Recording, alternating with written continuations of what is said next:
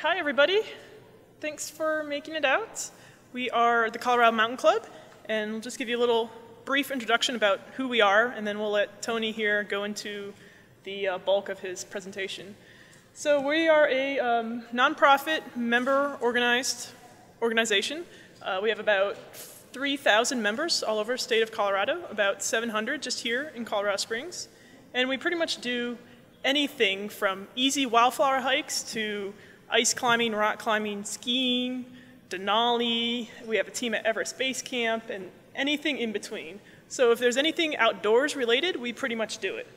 And the really cool thing about being a member is that, one, you get to go on a bunch of trips with other members in the group. So if it's Saturday, I want to go hike something, you just look at our calendar of events, and we have maybe 10 or 12 different activities going on. You can just join a trip. And then also we teach classes for all of those outdoor activities that I mentioned. So if you want to learn more about what Tony is talking about today, if you want to take a map and compass, if you want to take a first aid, a snowshoeing class, we offer all of those. We also do conservation work, so trail building and restoration. If you're interested in helping out in trail, like we had a program in the Waldo Burn area. We kind of went up and rebuilt some of the trails. So if you're interested in giving back to the outdoor community, we offer those as well. And we also have a lot of international travel opportunities. So for instance, this year we sent a team to Aconcagua, to the summit of Denali, to Everest Base Camp, Kilimanjaro. We also sent a team to the Alps, and they skied from hut to hut for a week or so. So if you want to get out across the country or overseas for an outdoor trip, we offer that through the club. So now, Tony Eichstadt. Thanks, Kristen. Kristen Buckland is our publicity chairperson for the Pikes Peak Group.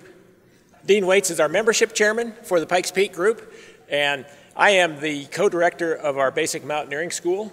We teach a whole series of classes on outdoor activities, and I participate in helping instruct those classes. And so the talk that I've put together today is mostly aimed at safety.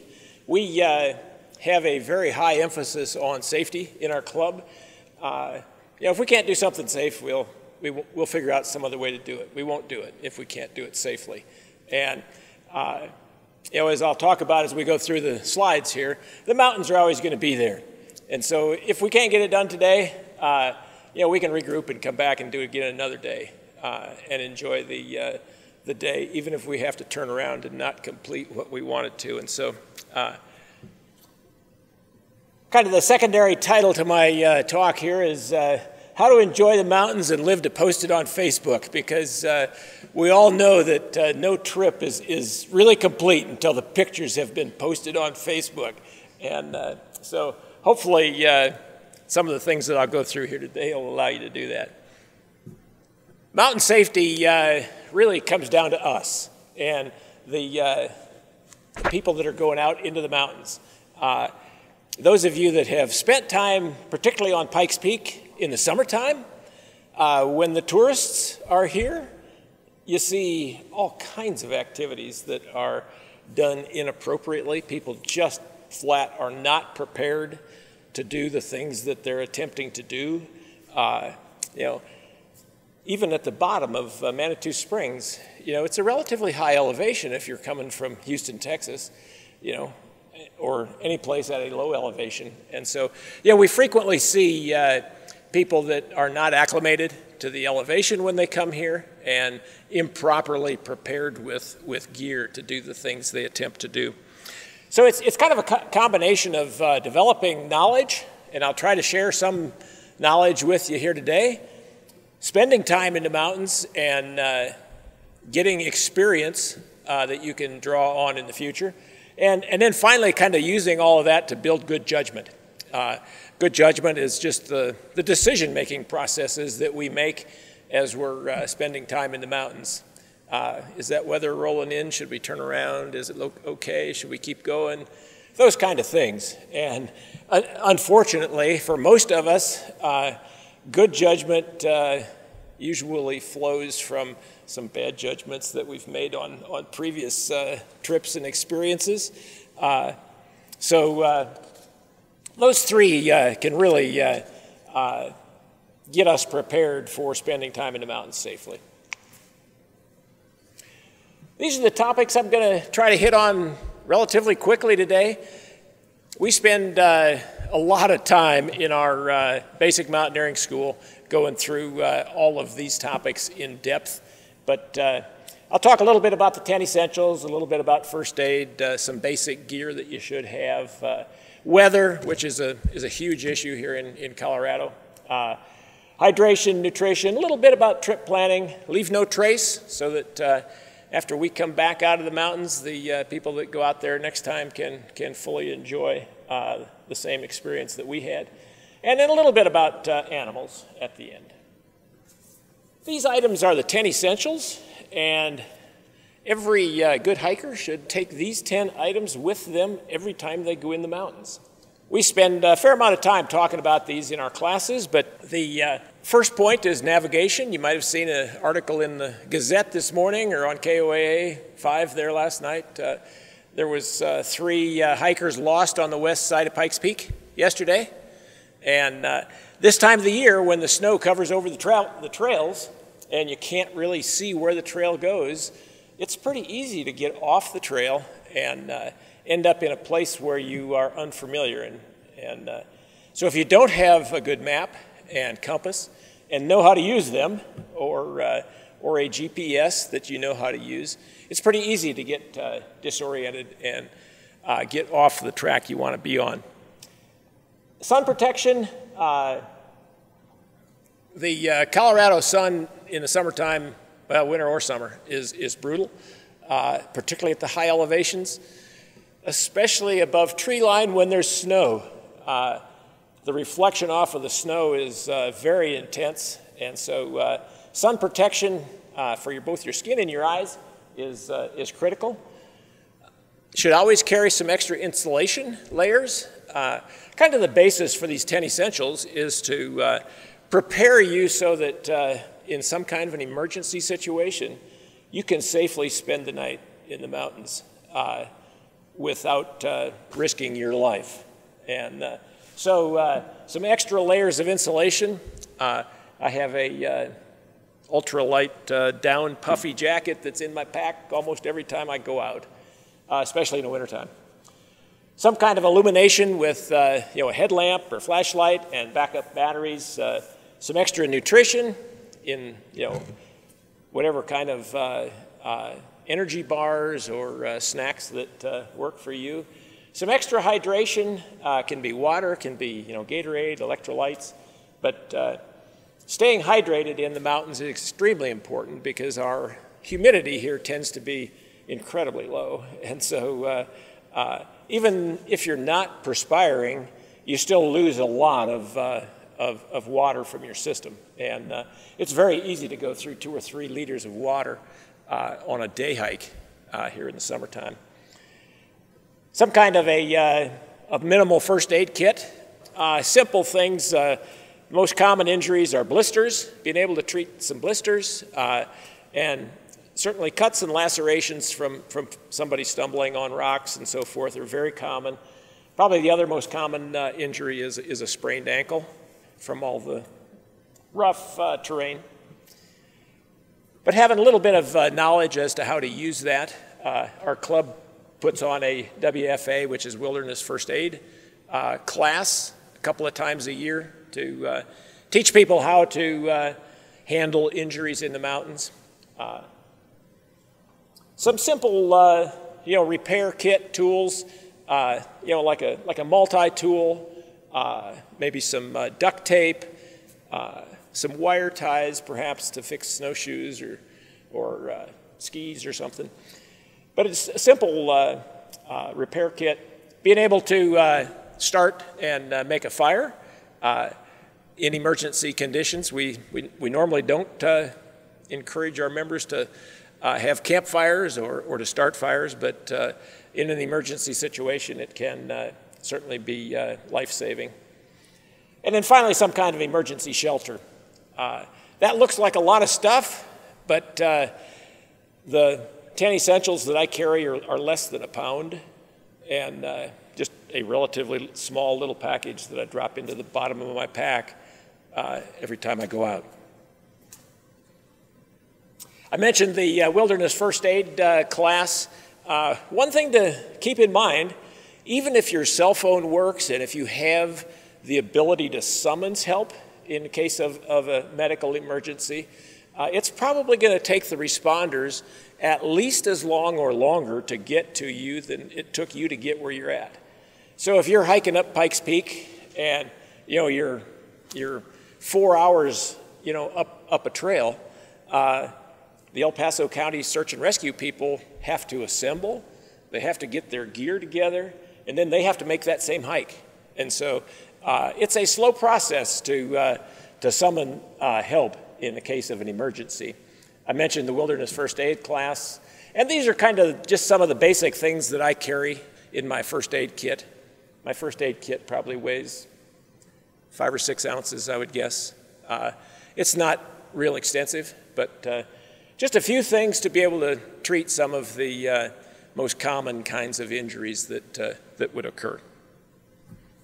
I want to talk a little bit about gear and the kinds of gear that are useful here in our Colorado mountains, and I'll talk a little bit about clothing, some about footwear, water treatment, backpacks, and a little bit about trekking poles as well. Let's start with clothing. I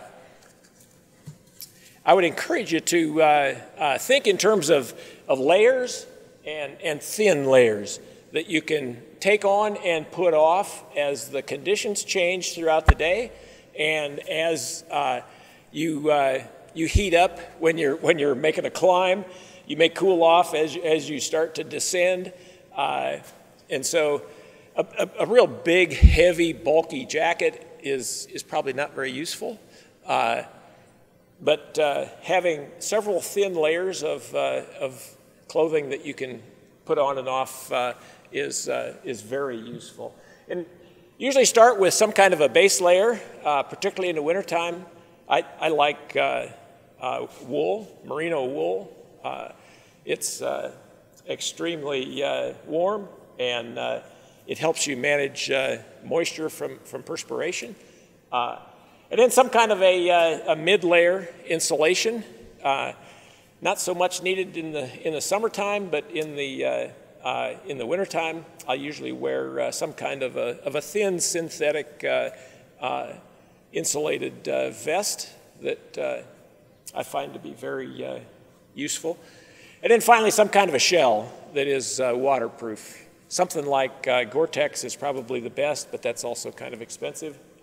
There's lots of alternatives for a shell that is both wind resistant and water resistant, and so that can be used for multiple purposes, for your rain gear as well as a layer of insulation and a layer of wind protection.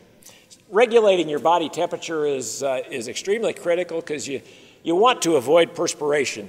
As you get wet and your clothing soaks through, it is very easy to get hypothermic and cold if you stop.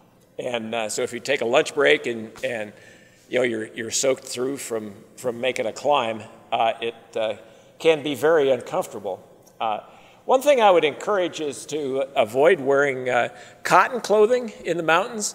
Cotton is absolutely wonderful when it's dry, and it's absolutely horrible when it's wet. Cotton loses almost all of its insulation characteristics when it gets wet. And so, you have a late afternoon thunder shower come through and you get soaked through, or you perspire and get soaked through. Wet cotton is almost like wearing nothing. So almost everything I wear is synthetic, nylons, polyesters, along with wools. And that tends to work much better here in the mountains. The cotton is an incredibly good fabric in the desert, but not so good in our mountains. Next. Footwear is critically important. If you're hiking or backpacking, you're going to be spending a lot of time on your feet. And if you don't have some kind of footwear that's comfortable, it will very quickly be a problem, and you'll end up with blisters, and then your not going to have a good day. Fit is just incredibly important. Your feet tend to swell during the day and as you walk more, and so getting a pair of shoes that fit well after you've been walking for a while is critically important. I like a shoe that has a pretty stiff, rugged sole. I've tried hiking in lighter weight shoes, and they tend to have a softer sole. Like try to hike in a pair of running shoes sometime. You'll feel absolutely every pebble that you step on, and with a little heavier duty hiking boot, that stiff sole will allow you to travel over rough rocks and terrain much more comfortably. There's lots of different materials available. In the wintertime, I tend to wear more leather boots. In the summertime, I tend to wear more synthetic. They're a little cooler. Both can be waterproof if you buy the right boot and treat them properly. They also sell a lot of different kinds of inserts for the soles. The inserts that come in a lot of the boots are maybe kind of marginal. There are some on the market that are much more comfortable and give you a lot more cushion than what you'll get out of the original ones, especially if you've walked on the original ones for a while. They tend to get kind of beat down, and you can replace them with a new insert, and it feels like you got a new pair of shoes on almost. It's good. Some shoes, you take them right out of the box and put them on, and they feel fantastic. And some boots, you got to wear them for a long time before they feel that way, it seems like. And so, knowing what kind of boots you've got and how comfortable they are for you is critically important. You don't want to take a brand new pair of boots out of the box and head off on a week-long backpacking trip, and you'll find out about 2 miles down the road that they're not very comfortable. And so, know what your situation is and give them a little break-in time walking around town before you head into the mountains. For socks, I normally wear wool, even in the summertime. I like the merino wool a lot. But something that can kind of wick the moisture, the perspiration away from your skin is good. In the wintertime, gaiters are kind of essential for snow conditions. Almost all of my winter outings, I'll wear a gaiter that comes up to my knees over top of my boots and the lower part of my pants to keep the snow out of my boots. And it also adds a layer of insulation to the leg, and so it keeps your lower leg dry as you're hiking through potentially wet snow, and keeps the snow out of your boots so your socks stay dry. And so it's an essential piece of gear. The other one that is essential in the wintertime is some kind of traction devices, particularly on the trails here close to town. They get a lot of use. And so the snow gets packed down, and about 2 days after a snow, the trail is solid ice because all that snow has been packed down by hikers. And so if you don't have some kind of traction device on your boots, it will be very difficult to traverse the trails safely. There's a variety of different models out there. The ones that are a little bit more aggressive but are also a lot sturdier tend to be the best. Some of them have kind of a spiral wire across the sole with a piece of rubber that holds that wire in place. Those are not very useful. The first time you step on a rock, it cuts that piece of rubber, and then they're kind of useless. The better ones have the rubber band kind of that goes around your boot, but everything on the bottom surface is steel. Small links of chain or points to stick into the ice. But very important for winter travel. Actually, the only significant injury I've ever been associated with was one of my fellow hikers slipped on just a tiny little patch of ice.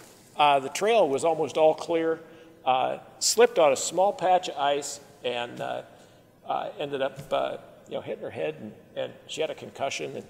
And that was pretty late in the spring, and the snow and most of the ice was gone, but can be fairly significant. Well, let me talk just a little bit about water treatment. This is not so important for day hikes, but being able to treat water is extremely important for multi-day trips. But it can also allow you to reduce the weight that you have to carry on a day hike. If you know you're going to be hiking by sources of water, a stream or a lake, you can easily carry water treatment with you and effectively purify the water that is in the stream or the lake and turn it into good drinking water. There's really three contaminants in our mountain streams that are of particular concern. Is protozoas, the little microbes, little single cell microbes that live in the water, bacteria, and viruses.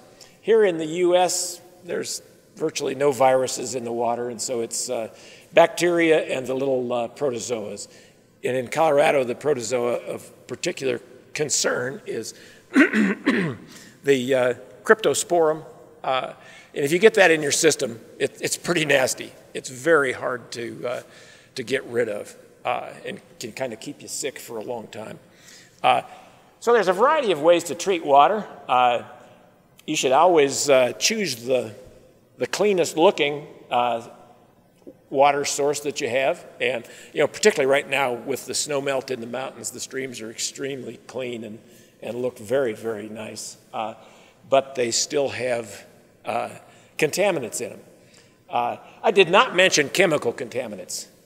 That is also a possibility. It's not real likely in the mountains unless you're near some kind of a mining operation, perhaps, something that's gone on in the past. But that's really not much of a concern most places in the mountains. These particular methods of cleaning the water will do nothing for chemical contaminants. They'll take care of the protozoa, the bacteria, and the viruses. One, if you've got a stove with you, you can always bring the water to a rolling boil. You don't have to boil it for 5 minutes or 10 minutes or 15 minutes. Just get it to a rolling boil, and it's safe to drink.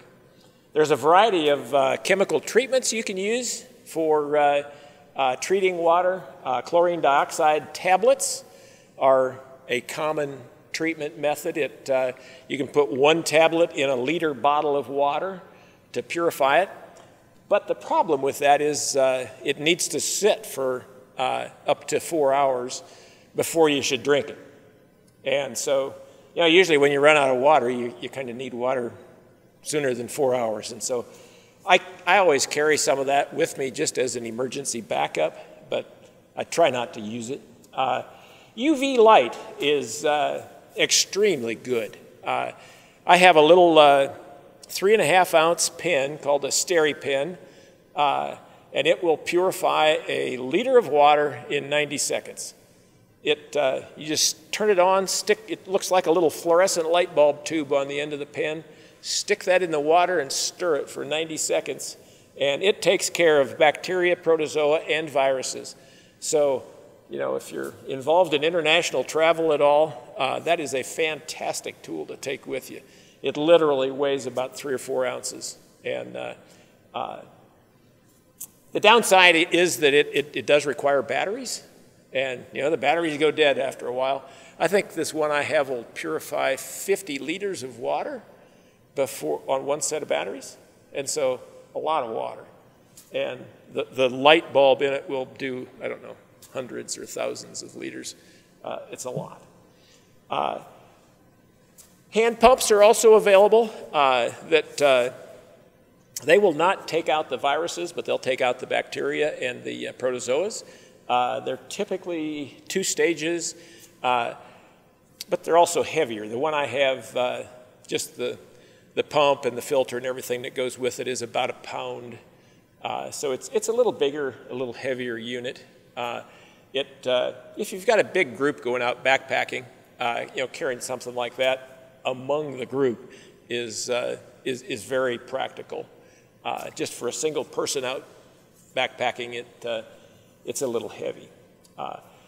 And one thing to remember also is that snow is not pure, and melted snow, if you're making water from the melted snow, it needs to be purified just like water coming out of a stream or out of a lake.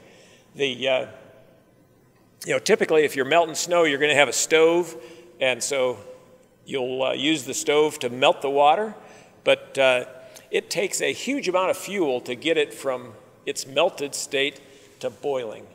And so if you use the stove to melt the snow, and then once you get it melted, use like a SteriPen or something like that to purify the water, it takes much less fuel than it does to try to bring that melted snow all the way up to a rolling boil with your stove. There's a huge variety of backpacks out there. For day packs, most of them are either internal frame or a lot of them are no frame at all for a small day pack. For a pack that has a frame, they will come in different sizes for different torso lengths. And you need to get measured if you're going to buy one. I'm a fairly tall person, but I wear a medium length backpack. And so you really can't guess what the right one is. The shops here in town, Mountain Chalet or REI, are certainly capable of measuring your back to figure out what size of pack you should wear. And most of them come in a short, medium, and a tall length. For a day pack here in the Colorado Springs area, something in the 20 to 35 liter range will cover the needs. I typically use a 20 liter pack in the summertime when I'm carrying a little less stuff, and I'll use about a 35 liter pack in the wintertime when I tend to carry a little bit more gear with me on a day pack. It needs to be comfortable, particularly with a comfortable hip belt, because you are going to want to carry most of the load of the pack on your hips as opposed to on your shoulders. That's particularly true when you're backpacking and you have a little heavier pack. You want that load to be on your hips and not sitting on your shoulders all day. The shoulder straps really provide stability for the pack, but you're really carrying it on your hips. And the packs these days have a wide variety of pockets and and internal sleeves for camelback type water bladders. You can get a wide variety of features in packs depending on what you're going to use it for and how you're going to use it. And finally, you can get a pack cover, usually just a nylon treated material that's waterproof that will fit over your pack if you get caught in a thunderstorm. For a day pack, that's not terribly important, but if you're out on a week-long backpacking trip and you get caught in a thunderstorm, you really don't want everything in your pack to get soaked. And so some kind of a waterproof covering is very helpful. Trekking poles. I use trekking poles all the time. I've got kind of bad knees, and they help my knees tremendously. They provide a lot of stability, and particularly on rough, rocky terrain, they can help you prevent some ankle injuries, ankle sprains, and like I said, they help my knees a lot because I take some of the load off with the poles. I find them to be the most help actually going downhill. When you're going downhill, there's a lot more force on your leg muscles in your leg joints as you're stepping down continually. And using the hiking poles can help take some of that load off of your knees and ankles and hips, and put a little bit of it into your shoulders and arms, and kind of share that load with the legs. Weather in Colorado is highly variable, and we see it here in the spring and summer a lot with the late afternoon thunder showers. And if you're high in the mountains, those afternoon thunderstorms can be extremely dangerous. There's people killed almost every year in Colorado from lightning strikes up in the mountains, typically late in the day. And so if you're planning to go above tree line in particular, you should start early in the morning. People always talk about dark 30, but getting out on the trail at daylight. And like if you're doing a 14er, you'd like to be well down off of the mountain by noon. Tons of people are not. I did Mount Elbert last year with a couple of friends of mine, and we were on the trail by, 5:30, 6 o'clock in the morning. We were off of the peak by probably 11, and we were back to tree line easily by 12 noon. And it was just like a conga line coming up. And you look west and there's all these black clouds coming, and people are still headed for the top, and they're 2 hours away from getting up there yet. And so, a lot of people I think, don't appreciate how dangerous the weather can be and how quickly it can come in. And so being down off of the peaks early is very important. Keep an eye on what the sky is looking like, and keep an eye on what the weather forecast is for several days, before you go out is very important. That www.weather.gov up there is a very useful weather forecast tool. It will give you a pinpoint forecast for any place that you want to look at in the continental United States.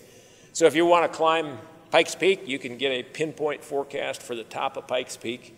So I find that one to be very helpful. The flash to bang principle just allows you to estimate how far lightning is away. The speed of light is 186,000 miles per second, and so you see the flash of lightning virtually instantaneously when lightning strikes. But sound only travels about 1,100 feet per second, and so it takes about 5 seconds for the sound of a lightning strike to travel a mile. And so if you see a strike in the distance and you can count to 25, that lightning strike is about 5 miles away from you. And so it gives you a little bit of an estimating tool to get some appreciation for how far away the lightning strike might be if you see lightning. And if it's within that 5 mile range, it's definitely time to be going down. Hypothermia is a huge issue here in Colorado. It can be a beautiful, bright, sunny day, and when that thunderstorm rolls in, the temperature can drop precipitously, and if you're soaking wet, hypothermia is a very serious risk in the mountains.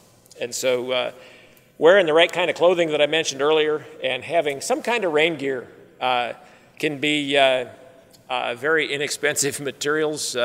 Even being able to pull a garbage bag on is extremely helpful to keep dry during those thunderstorms.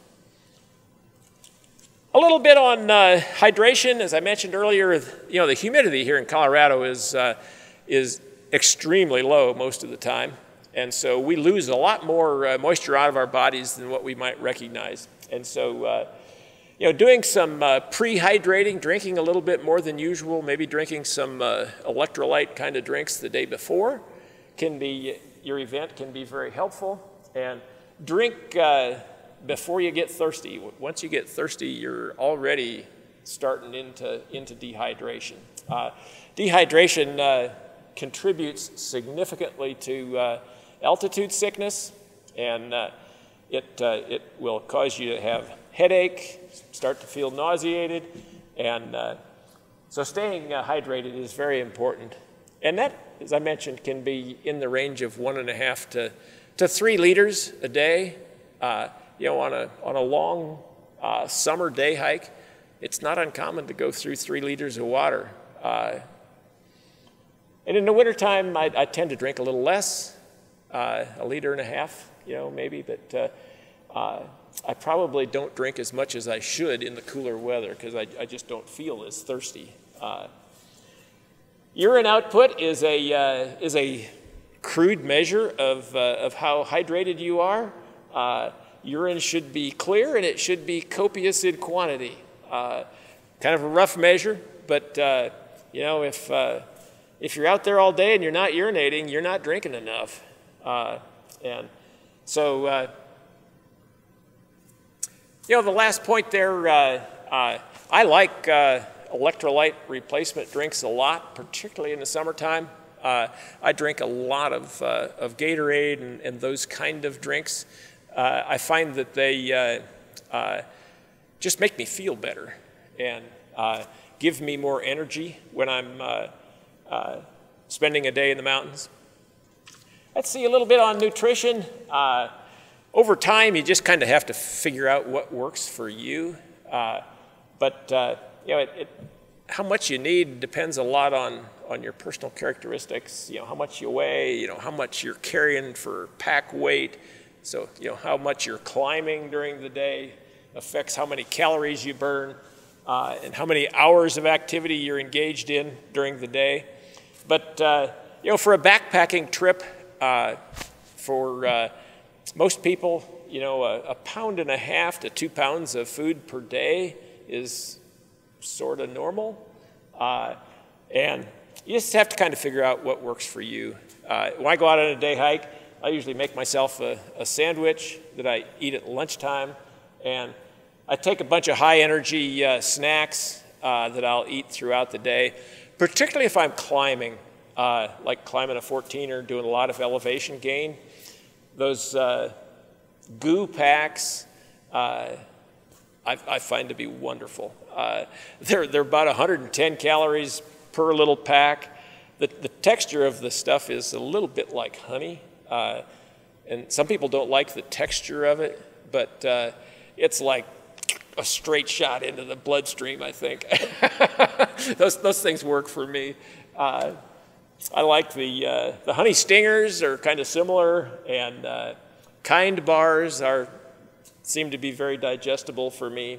I've eaten so many Cliff bars, I never want to see another Cliff bar again.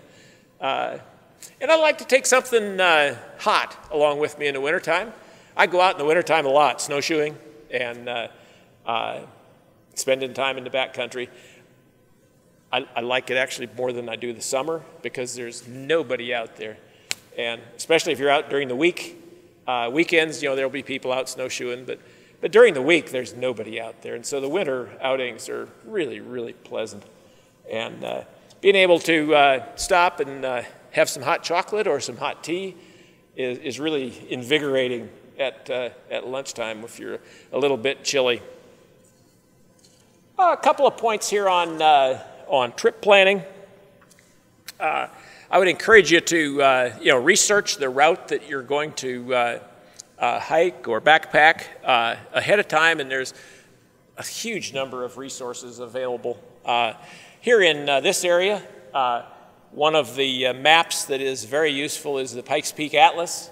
I think it's about $8, but it has very detailed topographic maps of the entire Pikes Peak Massif, and very, very useful trip planning tool.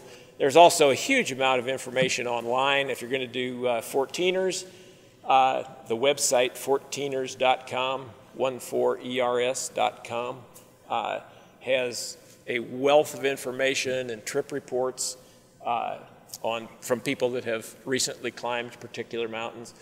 There's books available, just a lot of online resources that you can tap into. I have several pieces of topographic mapping software that I use. One of the better ones that I have found here recently is it's a website. It's called CalTopo, CalTopo.com. And it's a guy in California that has put all of the topographic maps of the U.S. into this website. It's free. You can go in there and you can get extremely detailed topographic maps for any trail you want to walk in the continental United States. Wonderful tool. Think about what your hiking speed might be. For a group of kind of average hikers, a couple of miles an hour is pretty close. Depends on how much you're climbing and how much you're descending. It might be as much as another hour for 1,000 feet of elevation gain, depending on how good a shape people are in. I see some people out there that run up 14ers. I'm not one of those, but there are people that do that. I mentioned the weather forecasts earlier. Keep track of the weather forecasts for several days so you kind of know what's coming. In the wintertime, if you're doing backcountry activities in avalanche terrain, particularly backcountry skiing and snowshoeing, you usually don't get into that kind of terrain so much, but the backcountry skiers are at huge risk for avalanche. And the Colorado Avalanche Information Center, the CAIC website, has detailed forecasts for the avalanches all around Colorado for every day basically during the ski season. The people that put that together, most of them work for the ski resorts. And so once the ski resorts shut down, those people are no longer doing that. And you can certainly have avalanche problems into the spring past the ski season. But knowing what avalanche terrain is and what the problem areas are is essential for those kind of activities. And then finally, doing some emergency planning ahead of time, providing, if you've got a group, so that the trip leader kind of knows, what the emergency contact is for everybody in the group if they have some kind of a problem. Who in the group has first aid training? Do you have a nurse? Do you have a doctor in the group, perhaps? And any personal medical conditions that members of the group have, they should share that confidentially with the trip leader, so that the leader knows if you have a severe allergy to insect bites or bee stings. If you're carrying an EpiPen for bee stings or something like that. Should also carry an emergency contact card with all of the emergency information of who should be contacted if you have a problem, who your doc is and those kind of things. I also have a personal locator beacon that I carry with me most of the time. Mine is made by Spot, it's called, and it communicates with the satellites, and so it can send an emergency message that will eventually come back to if I'm in El Paso County, it'll come back to the El Paso County Search and Rescue Team. And one of my friends utilized that out at the Lost Creek Wilderness last year in June, and it worked fantastic. They pushed the button on this little transmitter, and it activated the search and rescue team, and the search and rescue team came and got a person out that was having some medical difficulties. So you might consider that it's a little bit expensive. The unit costs about $100, and there is an annual fee on it that's also about $100 a year for the use of it. But if you spend a lot of time in the backcountry, particularly if you're going by yourself, it's a wonderful tool. Cell phones are also wonderful, but some places in the mountains, there's no service. And if you're climbing mountains, you might think about what your emergency exit routes are. How can you quickly get down below tree line if you need to, if a thunderstorm rolls in? What county are you going to be in? And who is the sheriff for this county? If I have an emergency, it's going to end up flowing through the sheriff's office into the search and rescue group. And those details should be left with some responsible person at home, so somebody knows where you're going and what time to expect you back and what time to be concerned if you're not back, and so that they know where you're going and who to contact, who the sheriff is in that particular area. Leave no trace is a group of principles that allow us to leave the mountain environment kind of as we found it, so that the next person that comes to enjoy it can enjoy it as much as we did. And so it involves planning ahead, knowing what you're going to do, knowing how you're going to do it, camping and hiking on durable surfaces. Sometimes that's not possible, but you want to have as little impact on the vegetation as you can possibly have. You want to dispose of waste properly, and in most cases certainly for trash and stuff like that, that means carrying it out with you, and disposing of human waste properly away from sources of water is part of that principle. Leaving what you find.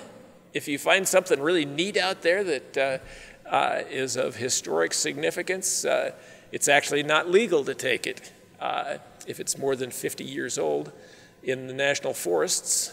But if you find something neat, you should leave it so that the next person that finds it can enjoy it. And we generally encourage people not to have campfires. We have so much fire danger here in Colorado with the low humidity, and it's so dry. But if you're going to have a campfire, try to use an established site with a properly constructed campfire ring, but best not to have one. Respect the wildlife, and you're treading on their territory, and so we want to minimize our impact on them and be considerate of others. There's a lot of people out there using the mountains. If you've climbed any 14ers here lately, there are just tons of people climbing the 14ers, and be considerate of those people that are out there with you. Just a couple of quick slides here on animals that we have here in Colorado. We have black bear. As I mentioned to Heidi earlier, I have hiked hundreds of days in the mountains in Colorado and have slept out many, many nights, and I have never, ever seen a black bear anywhere in Colorado.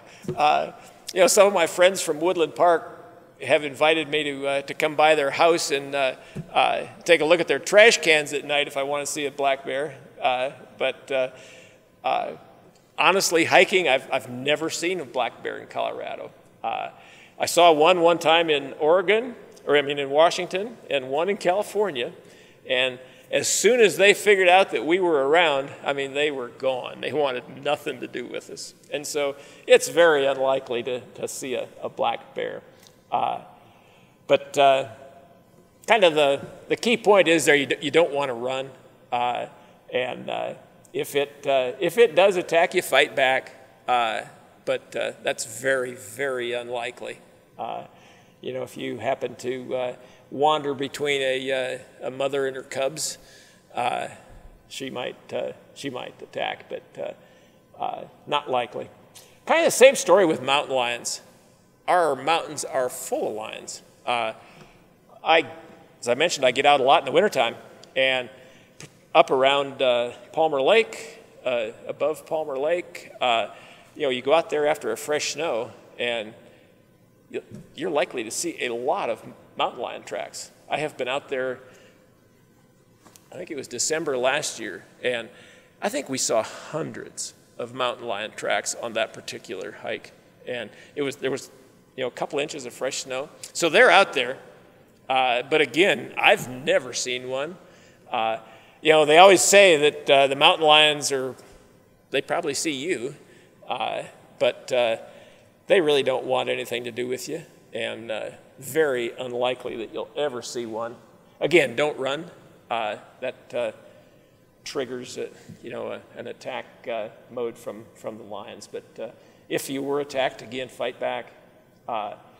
Marmots are a bit of a problem for backpackers, not so much for day hikers, but they like to eat your gear.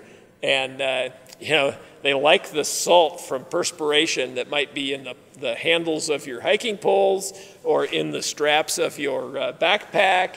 And if you leave those things on the ground at night, they'll eat the handles off of your poles and they'll eat the straps off of your backpacks. So don't leave those things out overnight on the ground. Next one there, Heidi. The most dangerous animal in North America is a moose. You hear a lot about mountain lions, black bears, grizzly bears. There are a lot more people injured and killed from moose than there are any other animals. And Colorado is starting to get a lot more moose population than they've had in the past. They've even been here in town recently. I've seen several moose up around the Lake City area. Came across one in the Lost Creek Wilderness this last year. So they are around. Try to keep your distance from them. I just saw on Facebook this morning while I was eating breakfast, a woman tried to pet a buffalo up in Custer National Park up in South Dakota, or Custer State Park. And, she got gored. These are wild animals. They look kind of big and docile sometimes, but they are unbelievably strong, and they are wild animals. And so keep your distance from them. Most of the attacks with moose tend to involve dogs. That's also true, I've heard, relative to bears and mountain lions. The smaller animals will go barking after the big animal, and the big animal follows them back to you and can cause a problem for you. This next one here I got from Dean. A mad moose has its head lowered, its ears pinned back, raised hackles, licking its snout, or maybe none of these. Just don't mess with the moose. Moose can kick in 360 degrees from their bodies, and they have very sharp hooves. And if you ever fall down and they're mad at you, they will stomp on you. And that's where most people get most seriously injured. And so whatever you do, try to get something large in between you and the moose, whether it's trees or a car or whatever, rocks, and try to stay on your feet so that the moose can't get you down. So kind of my conclusion is that the wilderness environment around us is not our natural environment, and it can be extremely unforgiving if we're not properly prepared. It is a fantastic place we live in, and being able to enjoy the outdoors here is such a wonderful aspect of living here. Within just a few minutes of our house, we can be kind of out in the middle of nowhere. But that does have hazards associated with it if we're not properly prepared. So kind of, plan to take your little survival bubble with you. And you may be going out for a 2-hour day hike, but you could have some kind of a problem and you could end up spending the night. Are you prepared to do that or not? I mentioned with the weather, turn around. The mountains are always going to be there. You can climb Pikes Peak this week, or you can climb Pikes Peak next week or next year. It's going to be there. And if conditions are not safe, it's best to turn around. And as I mentioned, the three dimensions that we kind of talk a lot about in the Mountain Club with having a safe experience is being properly prepared and having some knowledge of what we're doing, and developing experience. Particularly, that's useful in going out with other people that have that experience, so you can learn from them and develop your own personal experience so that you get that good judgment built up so you can make proper decisions when you're in the mountains. That's as much as I have prepared for today. I'd be happy to answer questions if you have any.